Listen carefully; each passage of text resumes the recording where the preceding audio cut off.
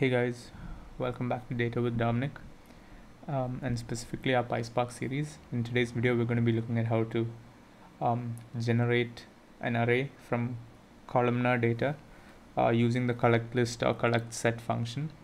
So let's dive into the demonstration. So as you can see, we're using the Databricks Community Edition.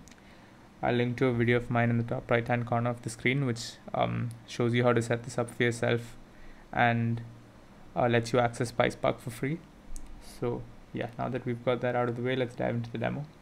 What I've done so far is basically just read a CSV file that I have in the DBFS into a data frame. I've got videos on how to do that, and I'm also displaying this data frame so you get an idea of the data. Very simple data, as you can see: ID, first name, last name, email, gender, salary. And next, I'm importing the two functions that we're going to be working or showing you today or demoing you today. Very simple, just import it from PySpark.sql.functions, import collect list and collect set. So very straightforward.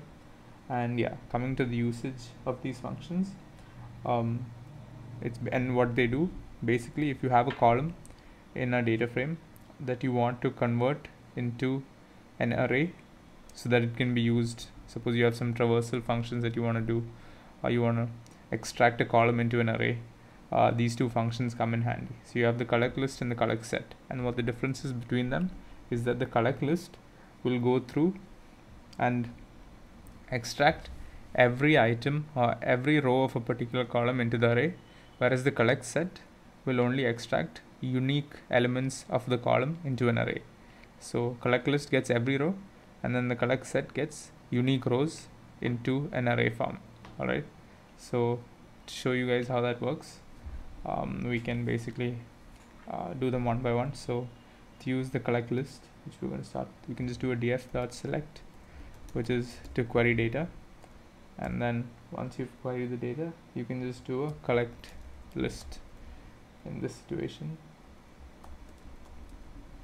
and then open bracket, close bracket, and then specify which column you want to perform the collect list on, and then do a dot display.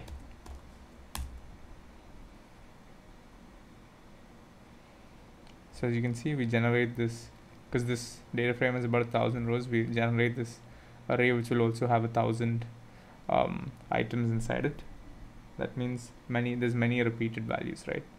And suppose we don't want the repeated values, we just want the unique values, we can do the collect set. So similarly, it's the same query, we do a df.select, but only thing is we change the collect list to collect set.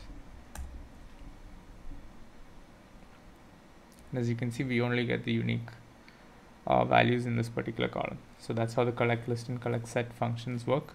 You can read these, or you can basically write these, equate these, read these arrays to a variable and store these arrays in a variable, so you can use them in some other programming functionality that you need.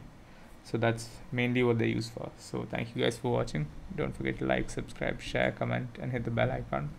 And we'll see you guys in the next one.